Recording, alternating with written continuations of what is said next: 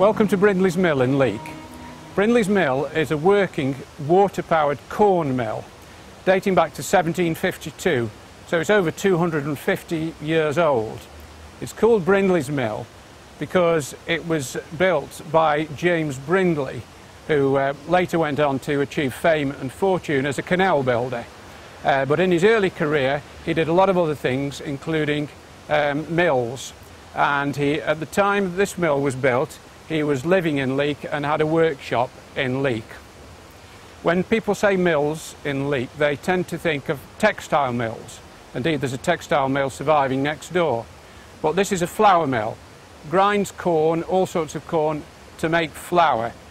It ceased being used as a flour mill sometime around about the Second World War, stood derelict for many years, and then it was discovered in 1970s by someone who spotted that all the machinery was still here, who saw that it was very distinctive and it hadn't been touched very much, and so it was restored to working order about 40 years ago. The mill is a water-powered mill, as I said a moment ago, and the supply comes from the River Churnet, which has its source just a few miles upstream in the Staffordshire Moorlands, then flows through Leek and eventually joins other rivers down to the Trent and flows away into the North Sea. Here there's enough power in the river to turn the water wheel, which I'm standing next to, and which powers the machinery inside the mill, as you will see shortly. The wheel is what we call a low breastshot wheel. That means that the water hits the wheel just below the midpoint, so it's not particularly efficient. The greater the fall of the water, the more efficient the wheel. But this is good enough to operate the machinery here. We have a slight problem here in that the wheel is actually standing in water. That's nothing to do with the mill, it's because of later construction work further downstream. And that means that the wheel turns more slowly than it used to because it has to push the water out of the way. But it still grinds the corn, and for demonstration purposes it's perfectly adequate.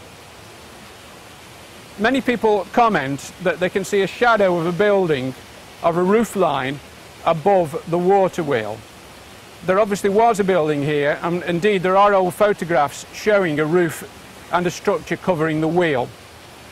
We're not entirely sure what this was for, but probably it sheltered the wheel in the winter from the frost and ice. It also kept out vandals and enabled work to be carried out on the wheel in bad weather.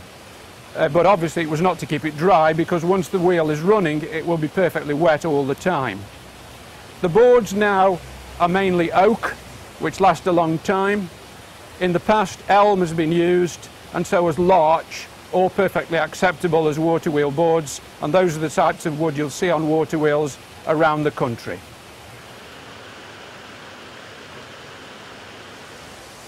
So we're now starting the wheel by raising the sluice gear, and immediately the water starts to fall on the wheel, and just by the weight of the water falling drives the wheel round.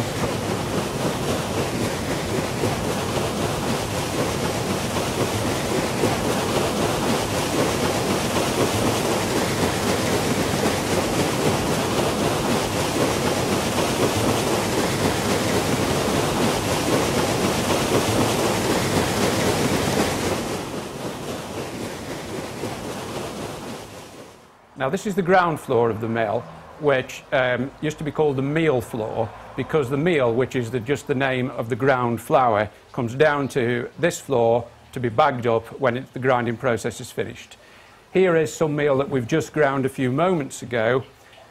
This is wheat, which would have been used for baking, but the mill also ground oats and barley for other purposes.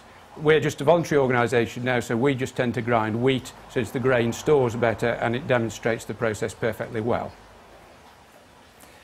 Just through a hole in the wall there you can just catch a glimpse of the water wheel that we had a look at a moment ago.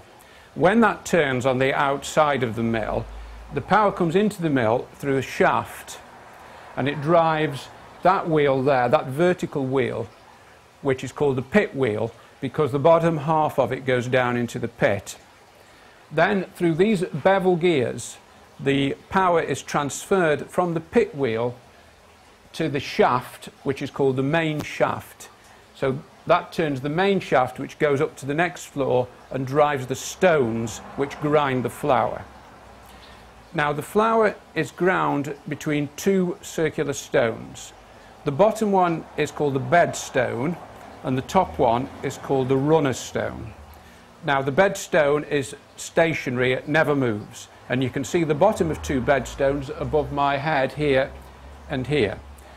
The runner stones move and the flour is ground between the two.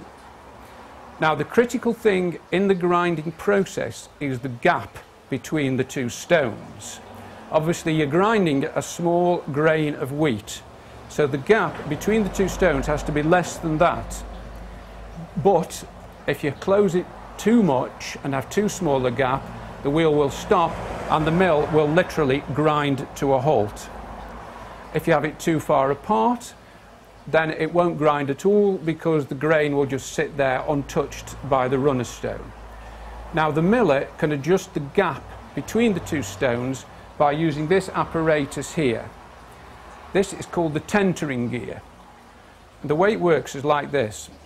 The runner stone sits on the shaft which goes up from the tentering gear. When it's running, you'll see the shaft revolve. The weight is taken on this arm, which is hinged at one end and has a screw at the other end. By turning the screw, the miller can raise or lower the runner stone. So if you're standing here and he thinks, oh, that's a little bit too coarse, he can lower the stone a little bit to bring the two stones closer together and make the grain finer grind. On the other hand, if it's going too slowly, he can open the gap a little bit to help the grinding process. So he can control the process from here.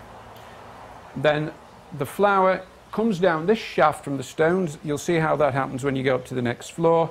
Comes down the spout and is collected here. It would have been collected in sacks like this, but for our purposes it's easier if we just collect it in a dustbin lid. It just makes it easier to collect and to show to visitors. This apparatus here operates the sluice gear, which is on the other side of the wall. A shaft goes through the wall and attaches to the sluice boards, which are on the top side of the water wheel. So what happens is, when I will turn this wheel, this will operate the shaft, the boards will raise, and the water will then be allowed to go through from the river onto the wheel, thereby starting the mill in operation. So I'll do that now. It's quite hard work raising the sluice gear because you're pulling the boards upwards against gravity. But instantly you'll hear the wheel start to turn.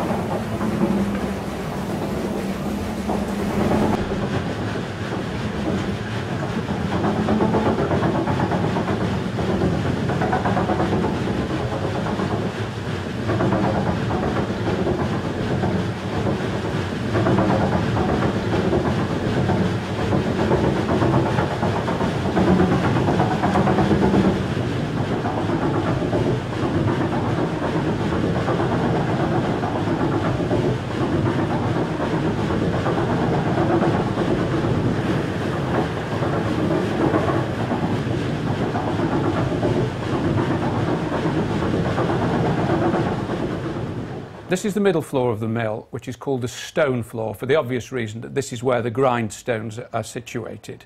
You can't actually see them because they're cased in wood to stop the flour flying about everywhere. But they are here. There's two sets of working stones in this mill. When we were down on the ground floor, we saw how the power was transferred from the water wheel to the main shaft. Now you can see here that the main shaft comes up through the floor into this floor of the mill. It turns, and it turns this wheel, which is called the great spur wheel. And the power for the stones is taken off this wheel by two stone nuts, as they are called. They're quite simply put into and out of gear just by a simple mechanical movement. And when they're in gear, the stone nuts take the power from the great spur wheel, the shaft goes down and is attached to the runner stone, and the runner stone turns. The grain is fed into the stones through the hoppers. Now this is a hopper. The grain is put into the top here and is fed down by gravity down this chute called the shoe into the eye of the stone. The grain is then ground between the stones, comes out towards the edges by centrifugal force, and then drops out at the edges as flour. There's a brush that is attached to the runner stone that goes round and round with the runner stone, so it brushes the flour around until it drops down the spout and into the sacks or dustbin, as you saw on the floor below. It's important to note that the cogs on the great spur wheel are metal, cast iron, whereas the ones on the stone nut are wood, usually apple or beech. The reasons for this are various. One is that it's quieter. If we had metal on metal, it would be very noisy. Secondly, if it was metal on metal, we could also get a spark, and the atmosphere in here would be combustible, so that would be extremely dangerous. And thirdly, if there's a sudden surge or a sudden break for some reason, what happens is that the cogs, the wooden ones, break and so prevent any damage to the rest of the machinery. They do wear down and have to be replaced from time to time. They're just individually made and they push in and can be pushed out again. This is one of the wooden cogs that we haven't used before it's been worn down. This one is made of beech, and if one of the wooden ones broke, this would just be knocked in to replace it. You can see how the ones that are in place are quite worn, but they're still perfectly all right until such time as they break. The grain is actually agitated into the eye of the stones. It doesn't just fall by gravity, because the shoe that feeds into the eye of the stones is resting against this shaft, and so when the shaft turns, it knocks against the shoe and agitates it, shaking the grain into the stones. Now this is a set of millstones, a pair of millstones that aren't currently in use, but you can see from this that the millstones often did not come in one piece. They came in sections, were put together like this. Metal bands are put around the outside to keep them together, and then often they were plastered over with a smooth plaster surface to make them more hygienic. In the inside of the stones, which you obviously can't see, the faces that meet are not flat.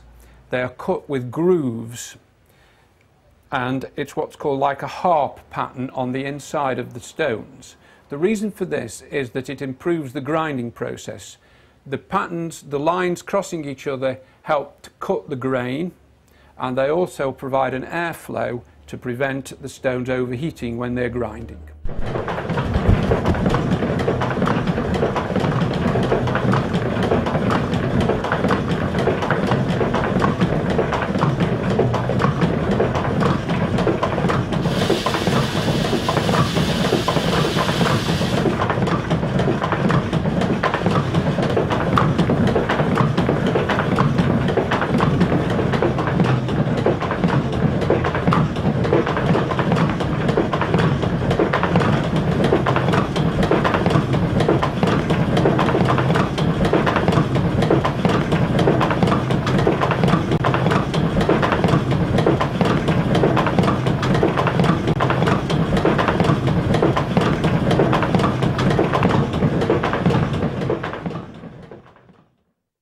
Here on the wall of the mill is something very interesting.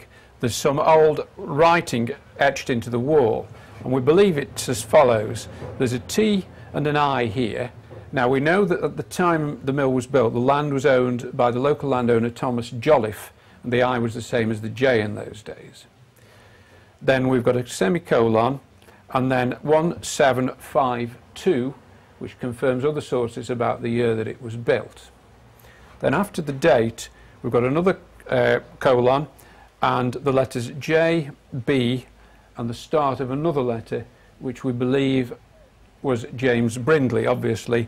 Unfortunately, at some later date, another window has been knocked in here, so the rest of the writing has disappeared. but this is additional evidence that James Brindley was involved. There's something very similar at Nether Alderley Mill at Alderley Edge. We'll now go up to the top floor of the mill, which is where the grain was stored before it was ground.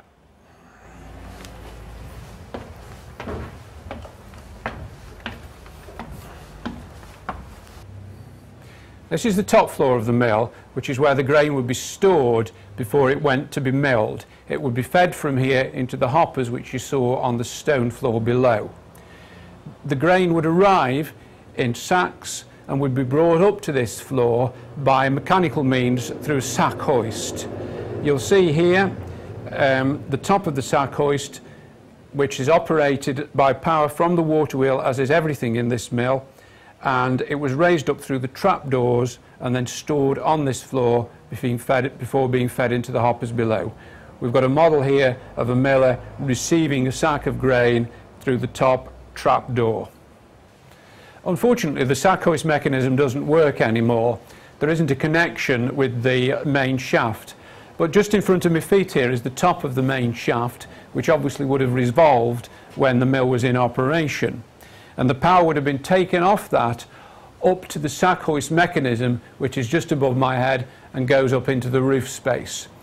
The power was operated by the miller on the top floor by pulling at ropes which would engage the sack hoist mechanism, raising the sacks on the ropes and then releasing them when the sacks reached this floor.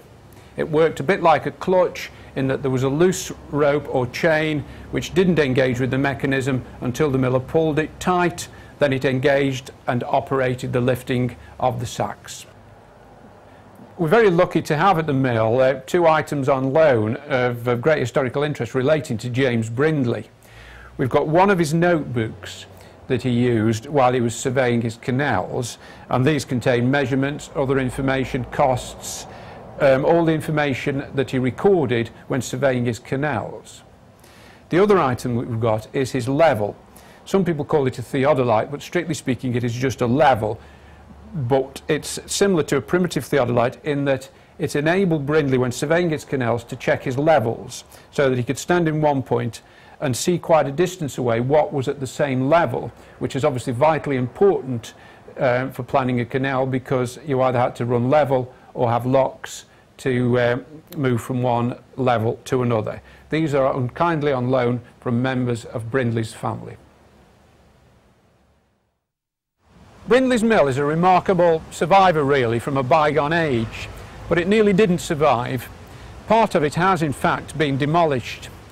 In 1948, about a third of the mill, which is on the side of the main road between Macclesfield and Leek, was demolished to enable the road to be widened.